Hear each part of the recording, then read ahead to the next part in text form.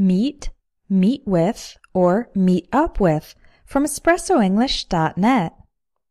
Use meet when encountering a person for the first time. For example, in the common phrase, nice to meet you. We use this phrase when we meet someone for the first time. If you'd like to introduce one person to someone else, you could say, there's someone I'd like you to meet. Again, for the first time. The past tense of meet is met, so use met when talking about the past. For example, I met my best friend in first grade. We met some interesting people on our trip.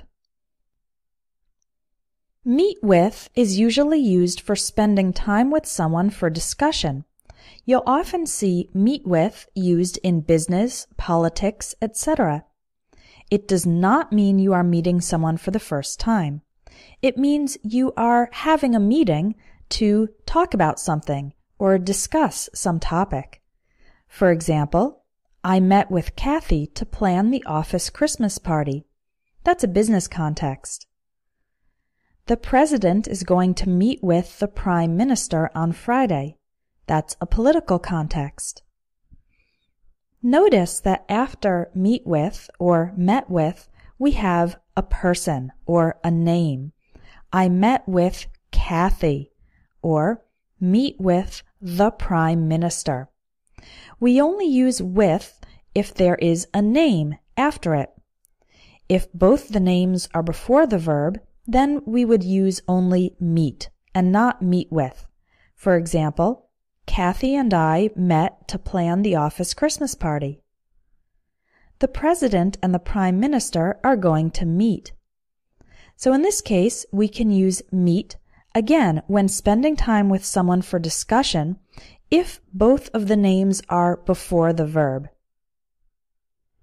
What about meet up and meet up with? These are informal ways to say get together, usually for socializing. For example, if you're planning a picnic with some friends, you could say, let's all meet up in the park at 2 o'clock. Or, I met up with my friends after work. When should we use meet up and when should we use meet up with? Again, notice that after meet up with, we have people. I met up with my friends after work. It's also possible to say, let's all meet in the park at 2:30. That's correct as well. But in informal spoken English, we often use meet up and meet up with to talk about informal get-togethers. If you liked this lesson, consider taking a course with me. You can learn spoken English, practice your listening, improve your vocabulary and pronunciation, and more.